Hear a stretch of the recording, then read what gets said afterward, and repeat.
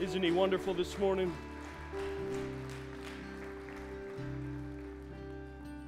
I love the words to that song. Such a sweet presence of the Lord. Because I do believe it. So many times we feel like we lost ourselves, but he knew right where to find us. Amen. He puts us back together. The great defender of your heart. Amen. So powerful, so true, so worthy to be praised this morning. And I thank him and I thank the praise team for ushering us right into the presence of the Lord this morning. If you have your Bibles, turn to Luke chapter 17. We'll pick up in verse 11. If you don't have your Bibles, we'll have it on the screen for you. I'm going to jump right into it this morning. The Bible says, "Now it happened as he went to Jerusalem that he passed through the midst of Samaria and Galilee. Then as he entered a certain village, there met him 10 men who were lepers, who stood afar off. And they lifted up their voices and said, 'Jesus, Master, have mercy on us.' So when he saw them, and he said to them, 'Go, show yourselves to the priest.' And so it was that as they went, they were cleansed. And one of them, when he saw that he was healed, returned, and with a loud voice glorified God, and fell on his face at his feet, giving him thanks. And he was a Samaritan. So Jesus answered and said, 'Were there not 10 cleansed? But where are the 9? Were there not any found who returned to give glory to God except this foreigner?' And he said to him, 'Arise, go your way, your faith has made you well.'" I come to talk to you this morning and tell you that gratitude is an attitude. Gratitude is an attitude. Let's pray this morning. Father, I thank you for your presence in this place today. I thank you that, Lord, you're more than just this building of 4 walls, but you're in our hearts, God. You're in our souls, God, breathing life into us. And, Lord, I thank you that right now, as there is a continuation of a move of your Spirit, use me as you see fit, God, as a willing vessel to speak your word and your truth to your people today. Let our hearts be receptive to your will. Let everything be done to the glory of your name. And we ask and we believe this in the mighty name of Jesus. And everybody in the house of the Lord said, amen and amen. You may be seated in the presence of the Lord this morning. I find it fitting on the heels of Thanksgiving that I trust you were blessed, had a good time with family. Maybe you did a little shopping over the last few days. Hopefully that is the case and you had a good time. But this is a time of year that reminds us we should continually give thanks. Amen? But this is particularly a time where we need to give thanks. And when you think about showing or giving thanks, you're really truly talking about gratitude towards others. And I want to lay down a foundation this morning because I truly believe this will teach you some practical truths that maybe you've been stuck in some things for some time, and this will be a word that will free you today if you allow it to resonate in your heart. Because, see, gratitude is an attitude. Gratitude is defined as the quality of being thankful, readiness to show appreciation for, and to return kindness. Now, part of the word gratitude, as you can see it there, is attitude. Do you see it? You thought you had a clever pastor. Well, actually, it's just jumping right out to you there if you look at it. You can't have gratitude without some attitude. So therefore, gratitude is an attitude. But what is an attitude? Because a lot of times we think of attitudes as being bad. Amen? We always look at attitudes in a negative way. Attitude is defined as a settled way of thinking or feeling about someone or something, typically one that is reflected in a person's behavior. How often do we celebrate a good attitude? That tells it right there.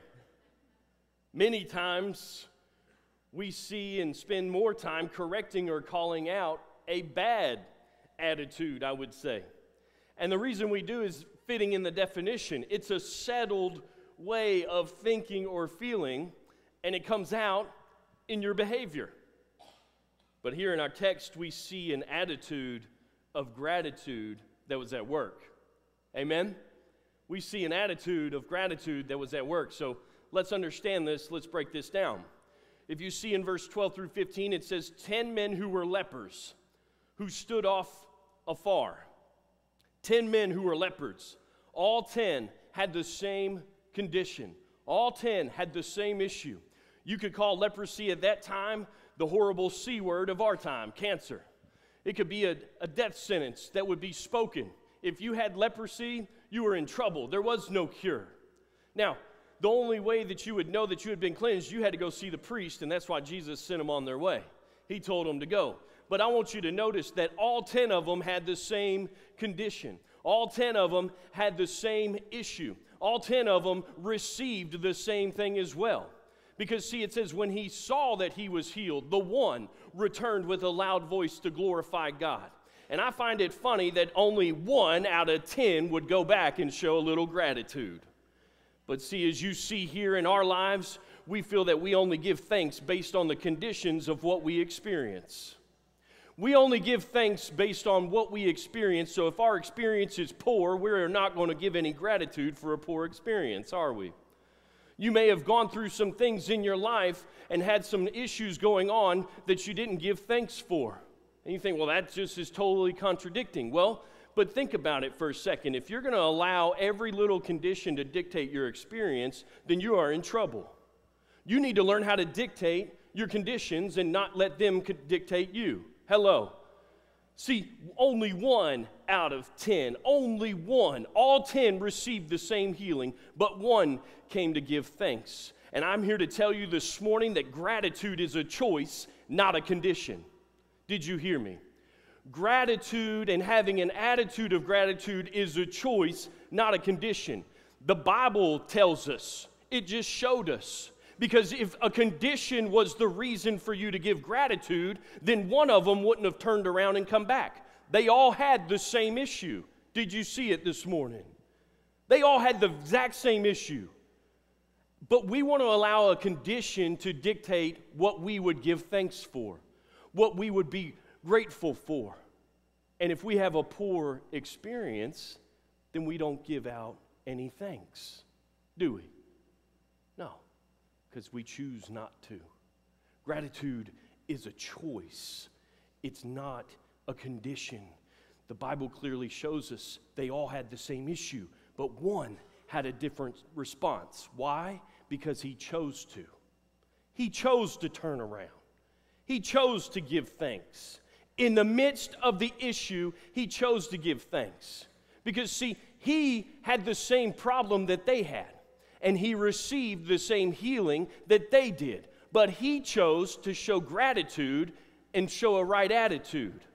And he was the least one who would have done it. And we'll get to that. But I want to tell you this morning that your gratitude is not based on your conditions, but it's a choice. Listen to what the psalmist said in Psalms chapter 9. It said, I will praise you, O Lord, with my whole heart. I will tell you, or I will tell of all your marvelous works. I will be glad and rejoice in you. I will sing praise to your name, O Most High. Did you notice what the psalmist was saying? I will, I will, I will, I will. And God's looking for you to stop looking at your situations and say, you know what? I'm going to choose to praise you no matter what. I will glorify you in the midst of my struggle. I will glorify you and honor you with my praise. I will choose an attitude of gratitude and thank you no matter what comes my way, because I am going to, because I choose to this day to be thankful in all of my circumstances. It's a choice. It's a choice. It's a choice. I'm not going to let someone or something make my choices for me this morning. You need to get that in your heart right now. Because, see, I feel a wall that I'm trying to kick down, and all it is the barrier of your breakthrough. Because this morning, this is a breakthrough word. No, it may not be a shouting message, but it's one that if you will get the practical truths in your heart to say, I will choose to praise you no matter what comes my way, you will get that in your spirit, and you will feel it in a way, and that no matter how you are feeling in the moment, you will articulate and express it because you chose to. You have a choice. You have a choice, child of God. And let me tell you something. Just as Jesus was saying, he answered and said to them, I'll tell you that if these should keep silent, the stones would immediately cry out. You know what they would cry out? Praise. I'm here to tell you this morning, ain't no rock going to take my shout. I've got too much to be thankful for. And this time of year, you need to reflect back maybe on 2018, 2017, 2016 of some things that maybe you didn't praise Him for, that He brought you through because you chose not to praise Him because in the middle of the struggle you thought it was horrible. But right now you should reflect back and see that it was a blessing preparing you for the moment that you're living in right now. See, you got to learn to choose to give Him a shout of praise, whether you feel like it or not, just because you chose to. You chose to come to church this morning. You might as well choose to give Him some praise up in His house this morning because He's worthy of it. Ain't no rock going to take my praise. They're not going to cry out for me. No, I'm going to give Him praise for what He did for me. You've got to get an attitude of gratitude. And I heard somebody say it one time that life is 10% of what happens to you and 90% of how you respond. They must have read the Bible because only 1 out of 10 came back to give thanks. That's 10%. That means the other 90% went on. Your life is 10% of what happens to you, 90% of how you respond. You want to know why? Because the 90% of your response is what you spend more time dwelling on or more time cleaning up. Hello. Yeah, the way you respond to what happens in your life, the way and the actions you take, that's what you put your effort towards, not what happened. But we want to build up the 10% to be more. We want to build it up to be a case that it's far greater than it's truly worthy of being. It's only 10%. 10 lepers, 1 returned. 10% had an attitude of gratitude. 10%. 10%. How you respond to something will truly matter. You can get a bad report and you can choose to accept it and believe it and go bury yourself in it, or you can listen to it and then you start talking to it and you tell it what it's going to be, how it's going to be.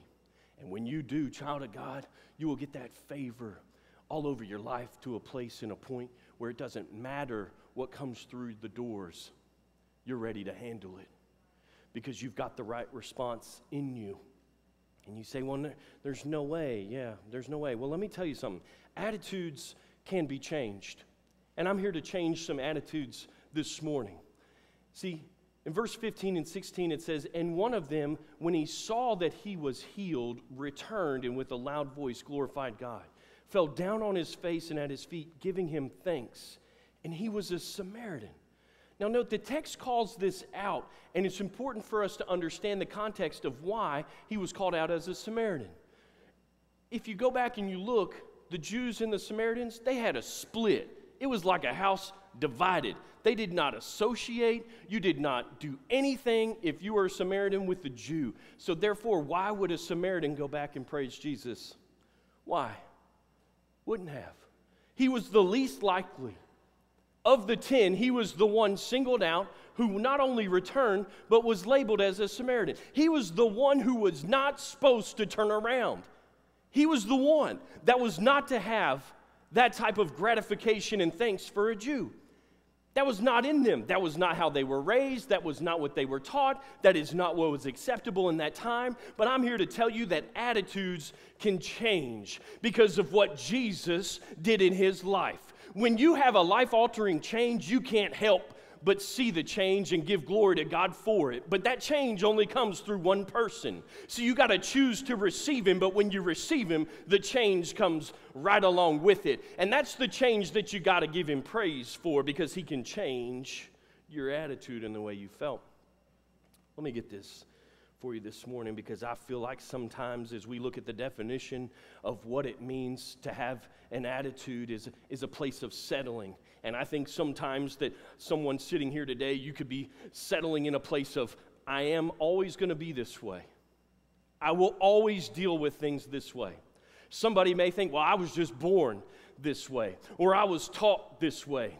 But see, you got to see through all of that and understand that you're not who you used to be. You're not who you were raised, because when you received Christ in your heart, you were born again, child of God, which means all things are made new, which means that you have to understand the change that comes into your life through that. See, he said, I make all things new. I make all things new. And in this time of year, it's really hard because holidays always bring up the hurts the most. Always. It never fails.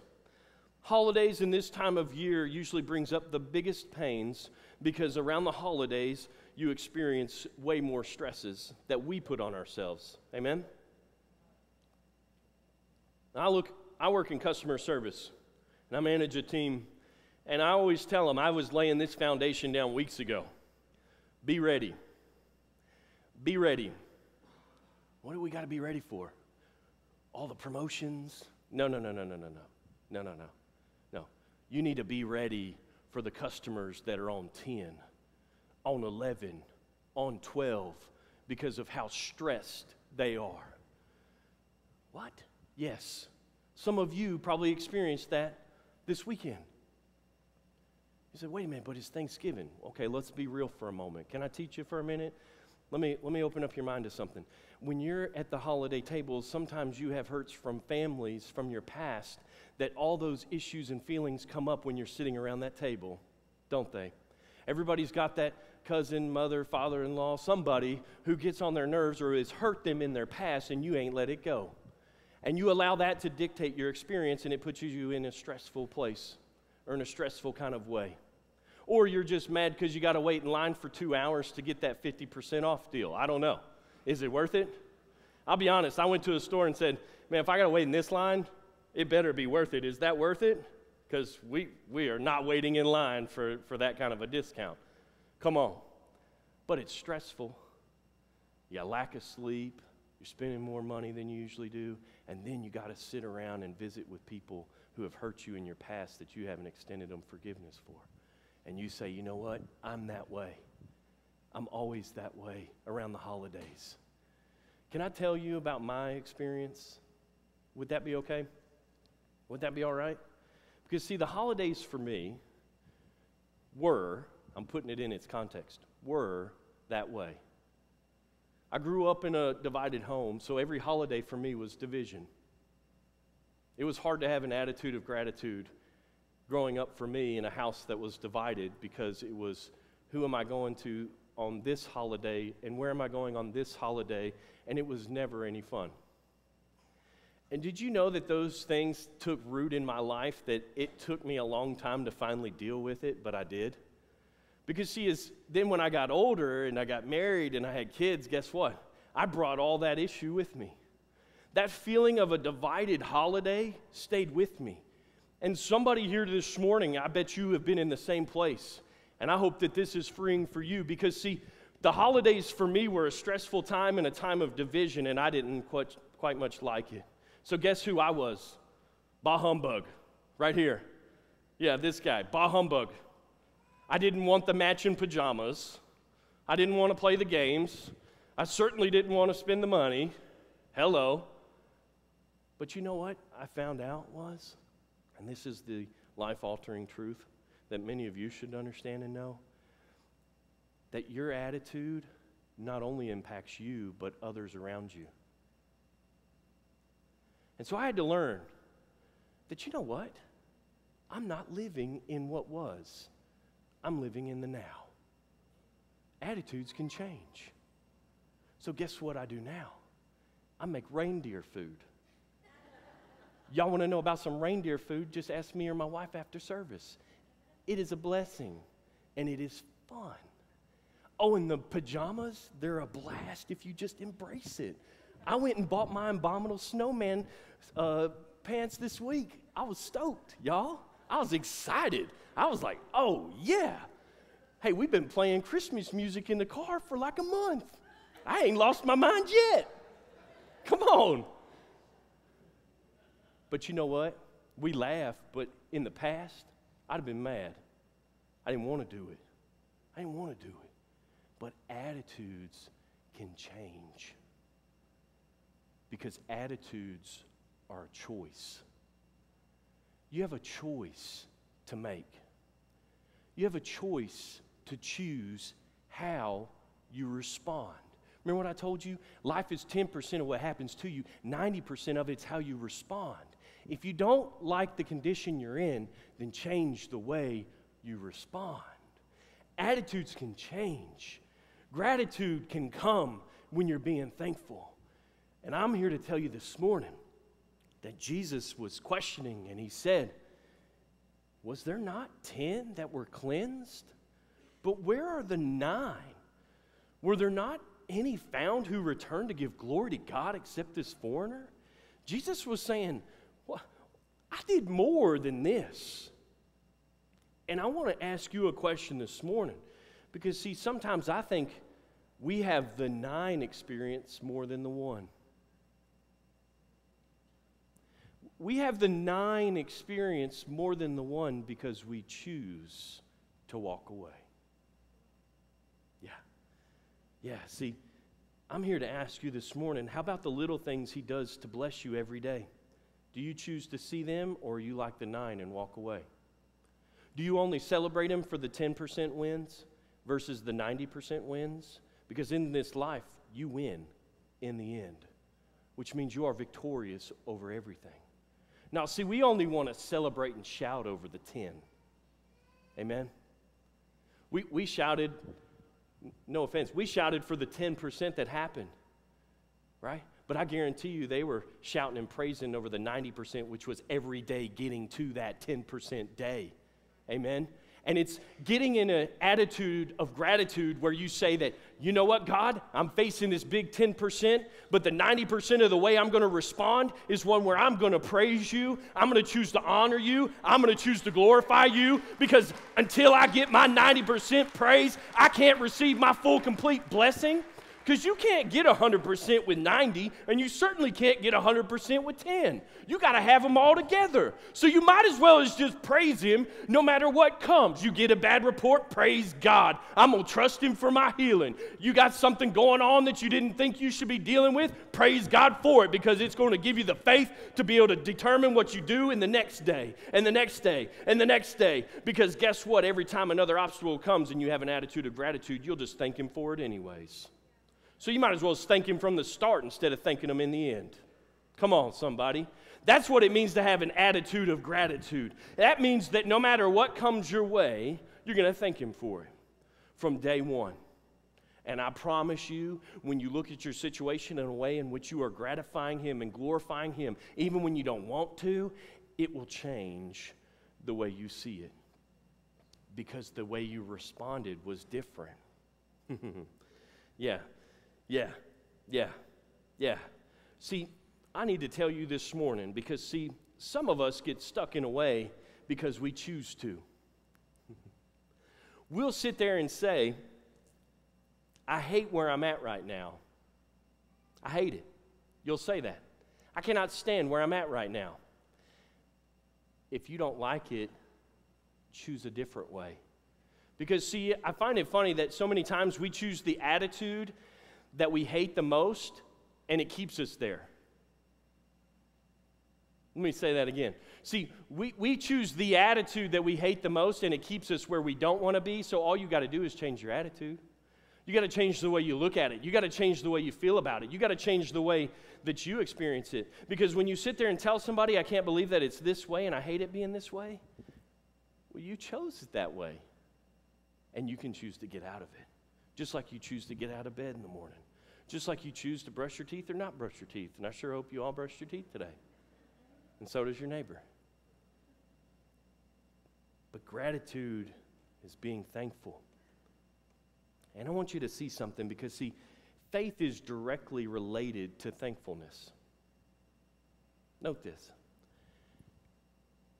The Samaritan came back and he says, were there not any found who returned to give glory to God except this foreigner? You know what he said to the foreigner? He said to him, arise, go your way. Your faith has made you well. If you have faith in something, you believe in it. Therefore, you are no longer a foreigner. God didn't take away the healing of the other 9, did he? No, God won't do that. But you know what the 9 missed out on? The 9 got the physical healing. The one who returned got the physical healing and the spiritual healing. It said that he was made well. He was more than healed, he was made well. Why? Because he came back and he gave thanks in faith. Hebrews 13, 15, and 16 says, "Therefore by him let us continually offer the sacrifice of praise to God." Then he defines it. That is the fruit of our lips giving what? Thanks to his name. But do not forget to do good and to share, for with such sacrifices God is well pleased. To have an attitude of gratitude, you have to choose that no matter what may come. 1 Thessalonians 5 and 18. In everything give, for this is the will of God in Christ Jesus for you. In everything. That means in the midst of a struggle, in the midst of a victory, you need to be giving thanks. In everything, you give thanks. In everything, you give thanks. Not just when it's good, but you always choose to give thanks. Ephesians 5 and 18. Giving thanks always for what? All things to God the Father in the name of our Lord Jesus Christ. Come play me some stopping music.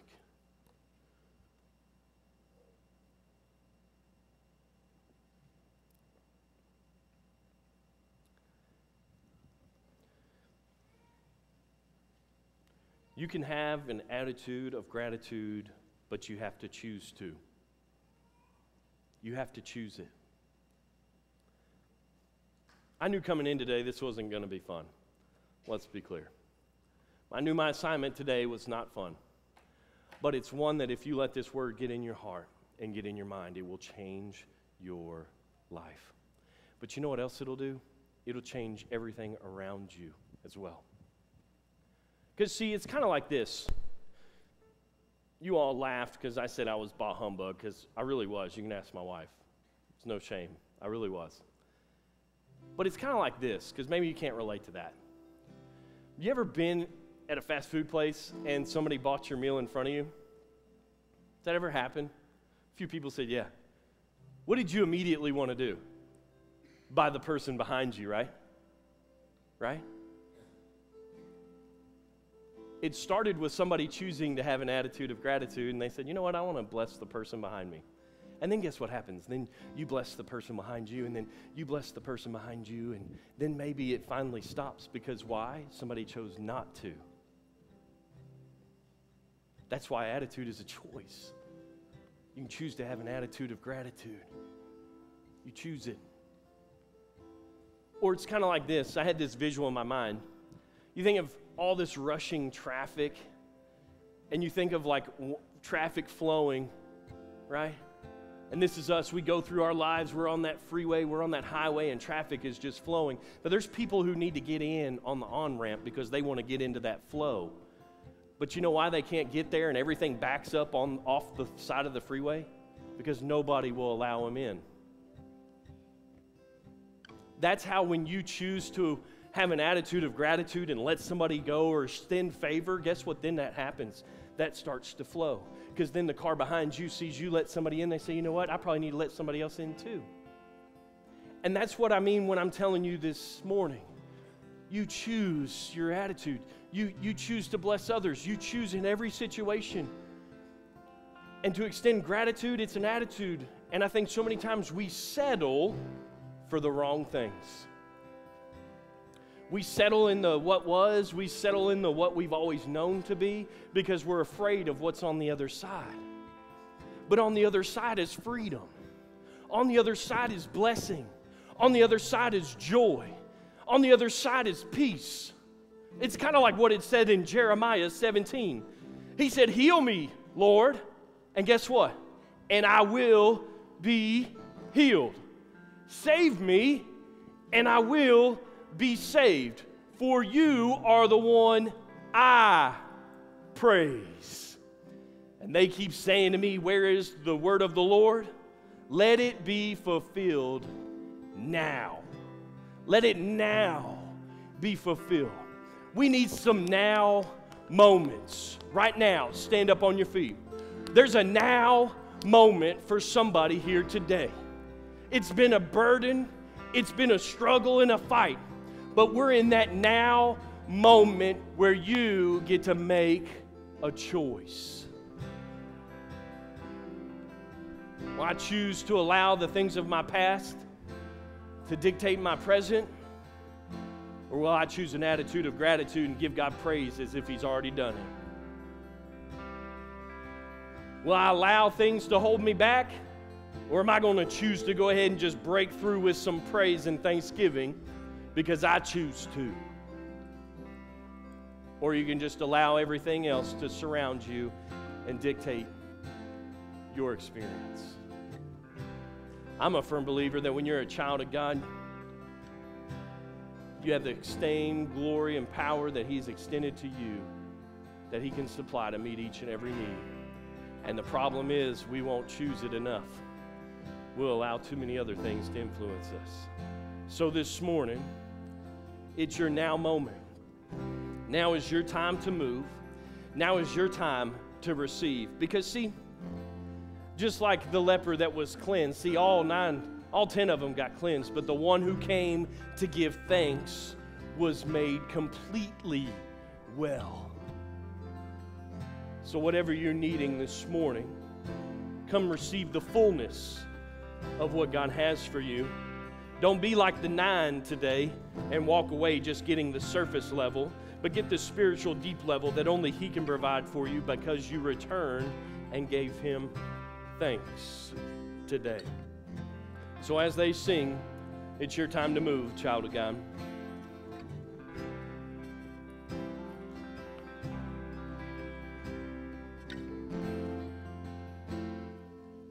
It's your time to move. Come out of sadness from wherever you've been. Come broken hearted, let rescue begin. Come find your mercy, oh sinner, come near. Earth has no sorrow, but heaven can. Earth has no sorrow, that heaven can. So lay